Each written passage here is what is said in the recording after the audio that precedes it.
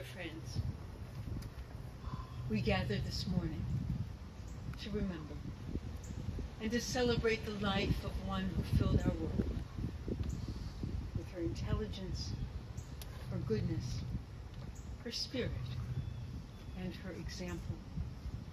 In humility and gratitude, we turn to the wisdom of our tradition for comfort, for guidance, and for understanding. Throughout the centuries, whenever our people felt lost, adrift, confused, bereaved, they would turn to the words of Psalms for comfort and for solace. One of the favorites was Psalm 121. I lift my eyes to the mountains. What is the source of my help? My help comes from Adonai, maker of heaven and of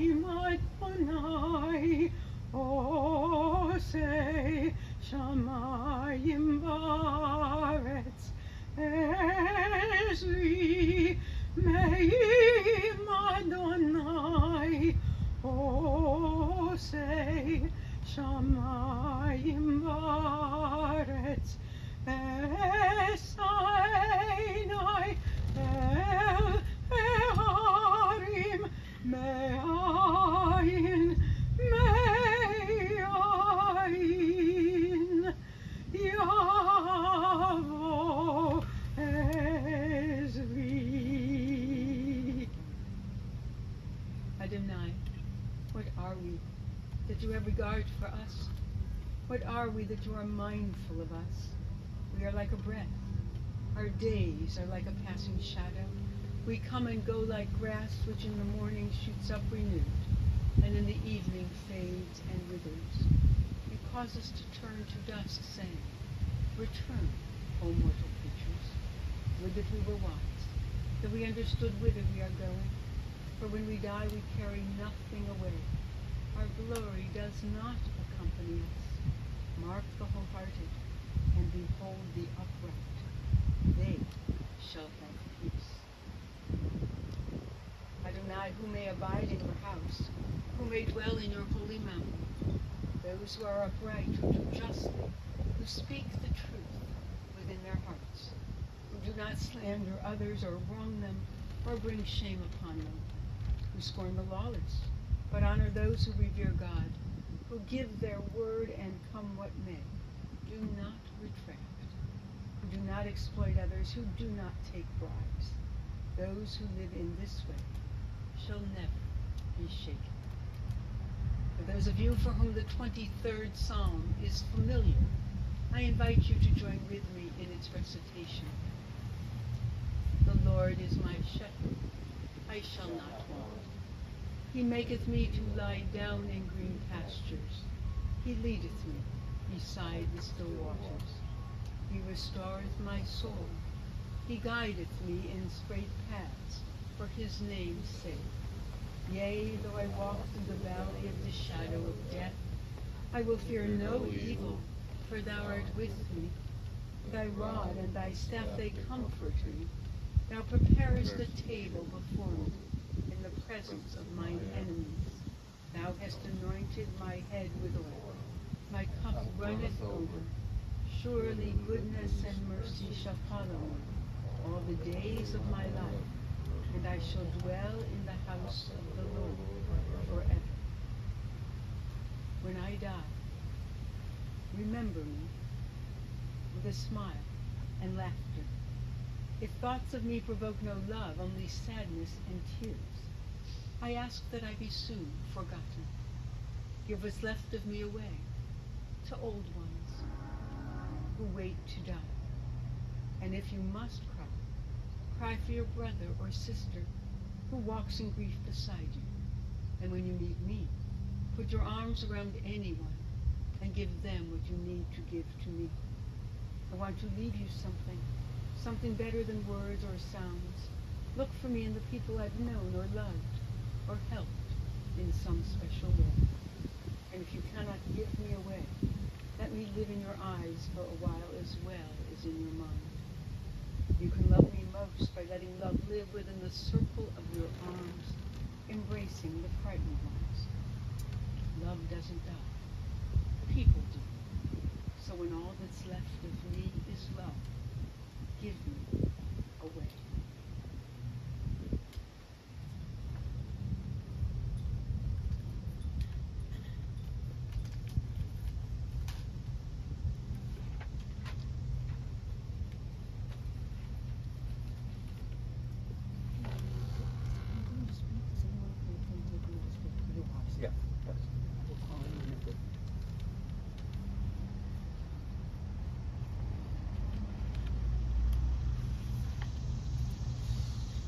My dear Robert, Laura, and Dan, Stephen, and Ellen, Jeffrey, dear family, dear friends, as we join together at this sad time, I cannot help but imagine Gloria hovering at the edges of our gathering.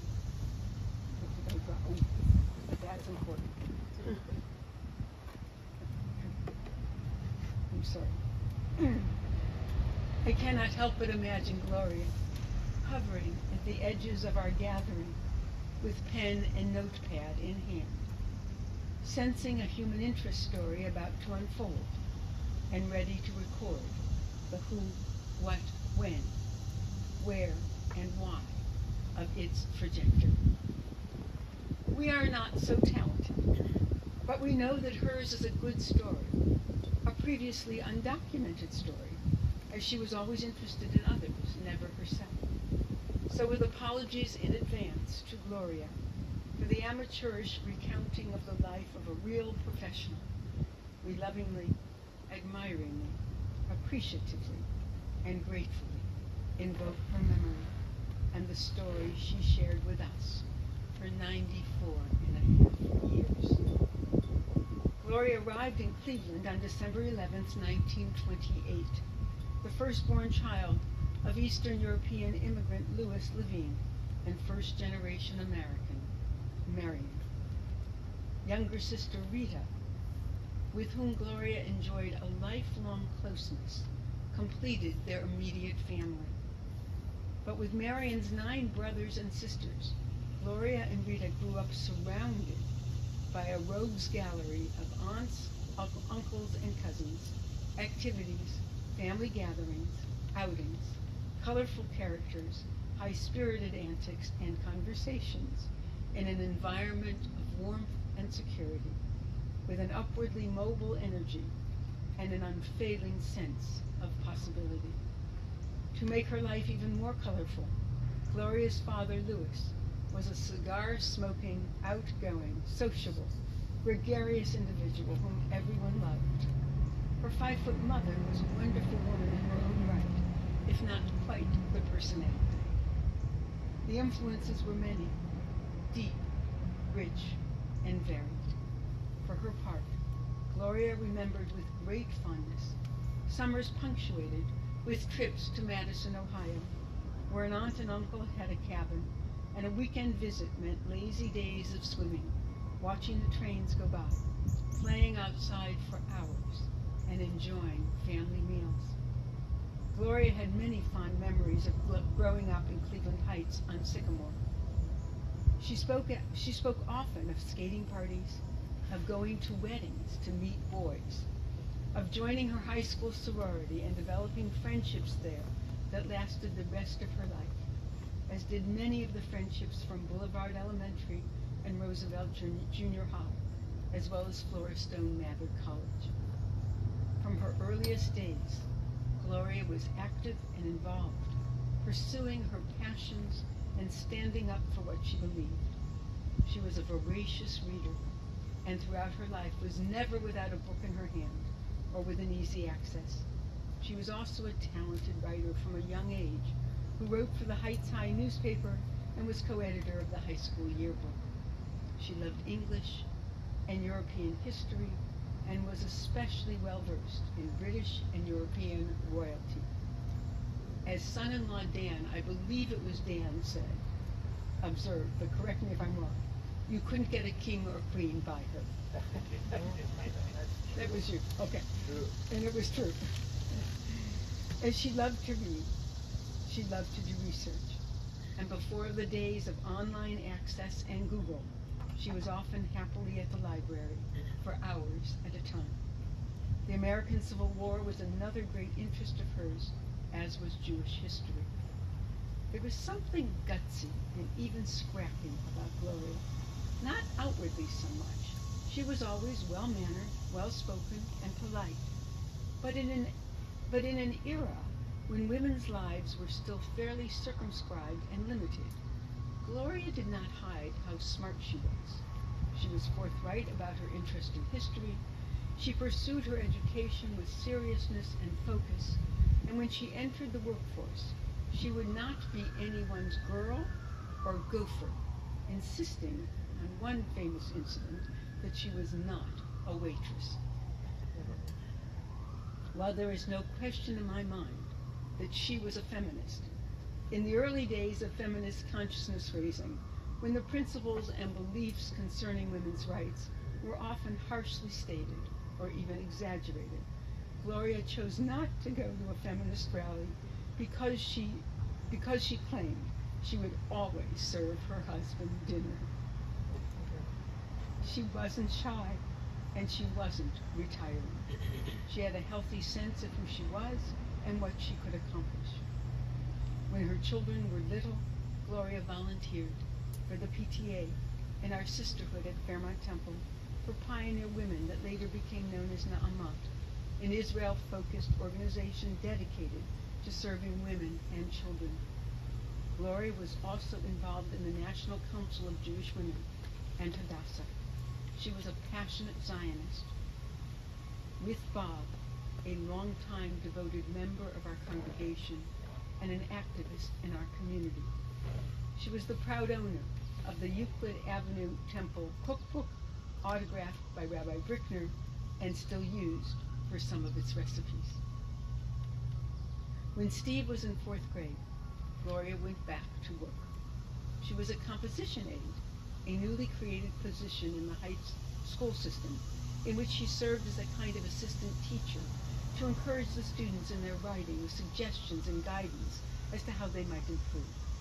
She graded a lot of papers in that position, and a lot of them were papers on Tom Sawyer and Huckleberry Finn. She served as the secretary to the vice president of our Jewish Federation.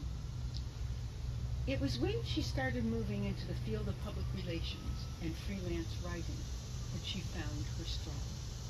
She worked in public relations at Tri-C. It was as the co-editor of the Fairmont Temple Bulletin that I first came to know her.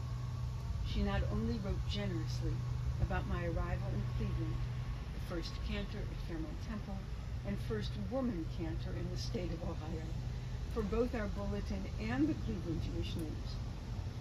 I still find newspaper clippings in our members' files that Gloria found in the Jewish News or the Plain Dealer, or that she wrote herself. Whenever I find one of these articles, it is a gift of information with her astute insights and sensibilities all over it. In addition to editing the bulletin, Gloria wrote press releases, publicized our programs, and secured coverage in the local media for any number of our program speakers' initiatives. She was a pro. While we have considered many facets of the who, what, when, and where of her life story, the why is somewhat more elusive until we consider what I would identify as the animating passion of her life outside of her family. Gloria was, at heart, a writer who was energized by stories, human stories that begged to be told. She loved to find stories, to unravel all of the threads of a story, and then to tell it to the reading public so that they would enjoy, learn from, be fascinated by, or repelled from it, but to have the experience of knowing it, and perhaps even growing from it. She understood the power of a good story, and she was relentless in her pursuit of good material. She used every contact, followed every lead, kept an eye on local news coverage of Jewish organizations and their programming. She enlisted Bob to consider his co-workers, industry contacts, and friends. She mined their bridge group, her friends and co-workers, family and community activists. She was endlessly creative, imaginative, and indefatigable. She found leads under rocks and behind closed doors. Somehow, she always had an idea or an angle, and once she settled on a subject, the reward was in bringing the story to the printed page, to see her work bring reality to something that didn't really exist before she uplifted it and breathed life into it. That was her great gift, and her wisdom in knowing how to touch the heart and soul and mind of her reader. That was her why. It kept her curious, always interested in new ideas, and on her toes. Dan had the experience of working as her photographer for an article about Habitat for Humanity, and another about the Cedar Center hardware store's owner Glenn's collection of license plates.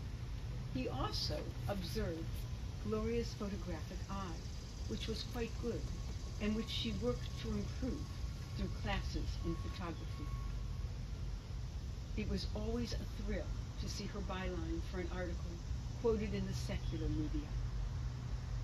Over the years, she tackled stories in all walks of life and all corners of our community. Investigative reporter that she was, she managed to secure interviews with nationally syndicated advice columnist Ann Landers and First Lady Rosalind Carter. She had guts, determination, perseverance, and connections. Among her many whats were her jello mold from a secret family recipe, her talent in knitting, and her letters to the editor, where she clearly and forthrightly expressed her opinion. She was a lifelong learner who took advantage of the offerings at the Cleveland College of Jewish Studies and the courses for seniors at Case Western. It seems that there were few things in this world that could bring a bigger smile to her face than the joy of eating out, with the possible exception of the most beloved who's in her story, Robert and the treasures of their married life, Laura and Steve. She wasn't exactly a June Cleaver mom, Leave It to Beaver fame, although she did make a good cherry pie, and later a pumpkin and lemon meringue. She was always available to help her children with their schoolwork, and clearly had high expectations for them, both in terms of their studies and their behavior. She was a great model in her own love of learning and reading, her activism, involvement, drive, willingness to take risks, and her tenacity in following a lead to wherever it might take her. Gloria was a somewhat formidable presence, a different kind of mother before mothers started to redefine themselves. In addition to all of her talents, she was beautiful, Miss America beautiful, with a smile that lit up her face, because she didn't just smile with her mouth, she smiled with her eyes. I think that was another Dan observation, if I'm not mistaken. They were on a double date with other people when he first saw that smile and that beauty. It took him a few weeks to follow up because he thought she was in a relationship, and gentleman that he was, he would not interfere. When he learned that she wasn't, he called, and they went out on a date. As Robert said, They dated ever since. She was the more outgoing, talkative partner. Again, as Robert described, she kept things interesting. For 72 years, she kept things interesting as they walked side by side, hand in hand, as partners, lovers, companions, friends. They loved to travel, on cruises to the Caribbean, where Gloria photographed the other passengers, to Israel, Europe, Hawaii, Alaska, and much of this country. They enjoyed each other's friends and developed a kind of matchmaking service that turned many of their friends into couples. They hosted family cookouts and barbecues at their house on Campus Road, where they lived for 65 years. It was the house in which Laura and Steve grew up, and to which they brought Dan Zuckerman and Ellen to be joyfully and fully welcomed as a true son and true daughter in their family. Gloria, with Robert, could not have been prouder of her children or their spouses, or loved them more, with the possible exception of grandchild Jeffrey, whose arrival into their world and into their hearts was a life's thrill. Gloria knew better than anyone that a good human interest story lives far beyond its day in print. If the who, what, when, where, and why are carefully crafted and movingly told, if the protagonists affect us and evoke our interest, concern, and compassion, if their story touches our souls and inspires us to be better, to walk taller, to try harder, and to retell their story over and over again, then that person and that story will live on in our hearts and minds, and those who come after us, for as long as we continue the telling. Zichrona Livracha. May the memory of Gloria Ulmer, writer, reader, byline, and protagonist, be always for blessing. And let us say, Amen.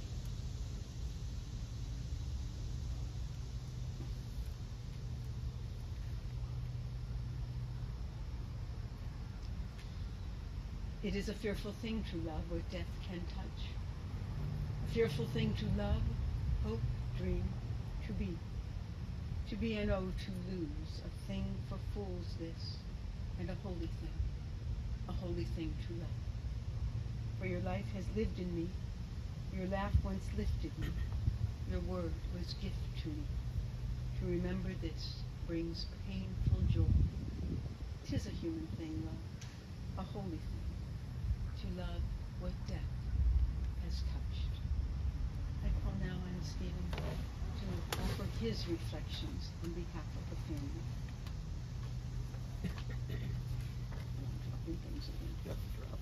Yeah, always. That's not serious. That can stay there, because that will pick up. Well, it's nice and sunny out there.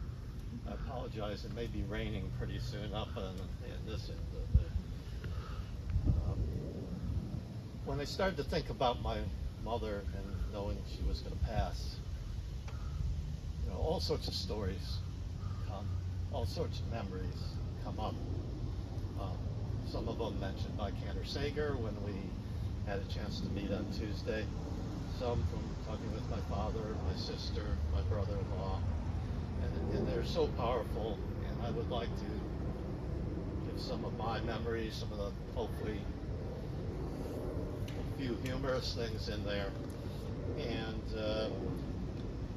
some of the things I would ask of you is we want to hear stories too. We want to hear your stories of my mother. I know people many times are reluctant after a funeral or at a shiva, they don't know what to say. They're afraid of saying something that others might, find offensive. Please, I want the stories. They mean so much. They mean so much to us. My mother It's really a product of not only Cleveland, but really the Cleveland Jewish community. If you really look at it, she didn't venture more than most of her life, except for 6 months where my grandfather owned a theater in Akron, Ohio. Her whole life was within 5 to 10 miles of where she grew up. Sycamore, just in Cleveland Heights High School. She went to Foreststone Mather, which was part of Western Reserve. Her first apartment, as measuring it, is half a mile up the road here, Eddington, Campus Road, not that far away, and all her jobs, so everything about my mom was the Jewish community.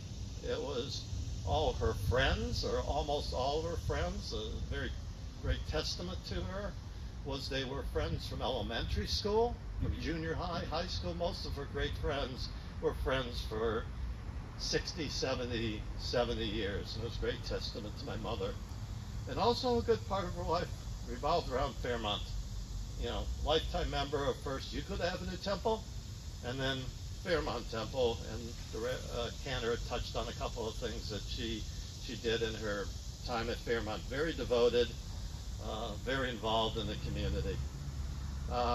Cantor took about 2 of my work stories, but I will mention that when my mother first started doing the teaching assistant at Roxborough, I would say her pay was probably about a penny an hour, because nobody, and I mean nobody, spent the time that she spent grading those papers, commenting on those papers, providing the students feedback on those papers. And I can see her sitting in a chair in the living room. That was where she graded them all. And it was a chair that it was her reading chair. And they brought it over when they moved. The story about not being a waitress. I always remember that story because from the rest of my life, when I'd be at work and some administrative assistant would say, do you want coffee? Or do you want tea? Or do you want a glass of water? No, because they're not a waitress, and I would never have them do that. And that was from my mother. There was one time I was watching 2020 on the news, and they were talking about some gentleman who was he was associated, I think, with the university here, and he was committing fraud. And up on the screen came a story and a headline about, this guy, and he is, I guess, pretty great. And byline, Gloria Ulmer. And, I always said, she was a human interest story writer. She wasn't an investigative journalist. And, it was always funny. My mother, very much into the English, and she always would come up with these words, or how do you pronounce F-O-R-T-E? And everybody would always pronounce it, the way you would have as a musical term. And it would be wrong. There's 2 pronunciations, depending, at least at the time, depending on whether it was a musical term or whether you were talking about somebody's strengths. She loved that kind of stuff. She can read grammar books. She can read the most boring stuff to anybody else. And she was, to her, it was very interesting. She was quite conservative in certain outlooks. I mean, if I took her to where I work, which is a large international bank, and she saw how the people dress today at work, I think she would be shocked, to say the least. There are certain things she was very, very conservative about. One time she told me a story about, they called them janitors back in the day, and she went and he asked her, what is your favorite music? And my mother said, patriotic. And I don't think that was exactly the answer he was expecting, but my mother loved the Battle Hymn of the Republic. That must have been her favorite song, and piece of music. And I always remember that song. When I think about my mother outside of work, always a mom, it's a lifetime job. And whether you were 5 or 10 or 65, she was still your mother, and you were like her little boy. There's always a part, I think, that they always see that little boy, that little child, no matter how old you are. And for me, even as an adult, when I had difficulties or things are going on, I knew I could always call my mother, and my mother would always be a good sounding board. Mothers also can be embarrassing, whether they're coming to your school or whether they're telling stories. And my mother, you know, whether, again, she'd tell this when I was in my 50s and almost drive me nuts, but in deference to her, my mother, I'll tell it again. And that is when my Aunt Amy and Uncle Myron had a dog at one time. I believe his name was Bozo. And my mother said, I went over there and I said, look, Mommy, doggy has bare feet. And I heard that story, you know, up until my 60s, I think. And she just loved telling that story, you know, and I hated hearing it. But, you know, that was my mother. You know, when we were growing up, my father and I used to like watching football on TV. Still, and we'd be screaming at the television set, you know, bad call, bad play or something. And my mother had said, they can't hear you.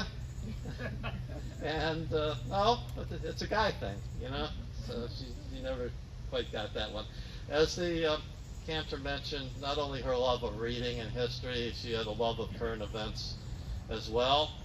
She was, and I think my mother would find all of this social media just, you know, wasn't the way things were done. If you wrote an editorial, it was respectful, and you weren't tearing down the other side, you were stating your case. And some of those conservative values, you know, we could use a lot more of. You know, everyone, growing up, everyone knew Gloria Ulmer, you know, and kind of kept you on the straight and narrow because, you know, you knew your mom would hear about it about 5 seconds later.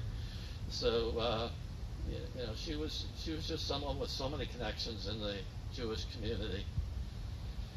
And, you know, now when it comes full circle, and she was ill, and she was losing her memory, it always came back to things like Madison on the Lake, which was something she talked about all the time. Her sorority in high school, when they were all Jewish, you know, at the time, you know, the skating parties, the weddings that the cantor mentioned. Those were the things that she remembered. Those were the things she really cherished. And I know sometimes with elderly people, it's the things that were 30, 40, 50 years ago that are the things, because their short-term memory is gone, that are things that they really speak about. So, you know, we've gone through the journey, and she had a wonderful life, and I took a quote out of the movie, each of our lives touched so many others' lives. And when she's not around, she leaves an awful hole. And her life touched so many other lives. It might not be something you find in the history books, you're not going to read about it, but she had these really core values, family, work, support for her community, things that we certainly need a lot more of. And in my last conversation with her, you never know if she understood or not. I hope she did. But you talked to her about all the things that you wish you could have said up until that time but never did. And all the things that, you know, seem material, you know, are so small at the end of the day. They don't matter. You know, what does matter to me is, you know, I'm never going to hear her, never going to pick up the phone in the finality. But I love you, Mom. I'll miss you, and you'll always be with me. Thank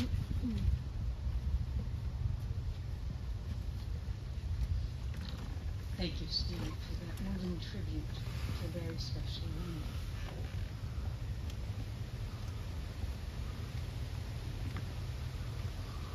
Oh God, you give us loved ones, and make them the strength of our life, the light of our eyes. They depart and leave us bereft on a lonely way. But you are the living fountain from which our healing flows. To you the stricken look for comfort, and the sorrow-laden for consolation.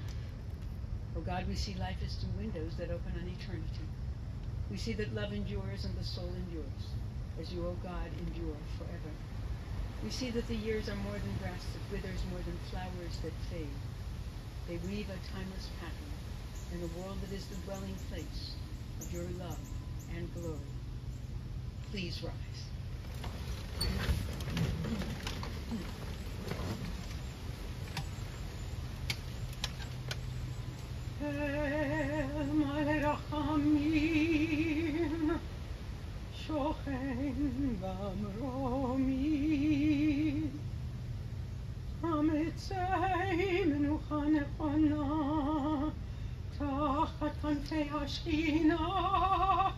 Im kedoshim utehorim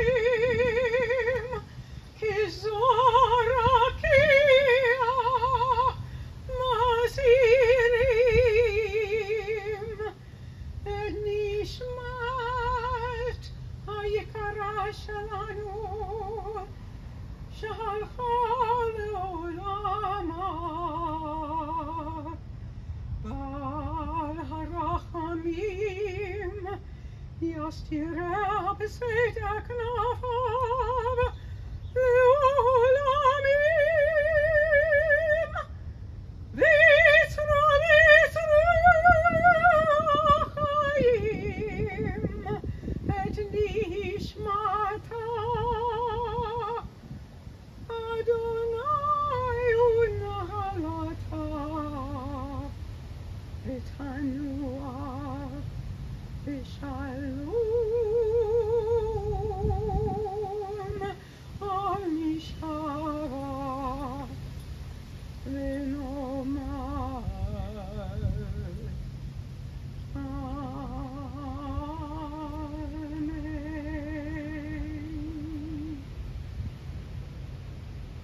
Compassionate God, eternal Spirit of the universe, grant perfect rest in your sheltering presence to Gloria Ulmer, who has entered eternity.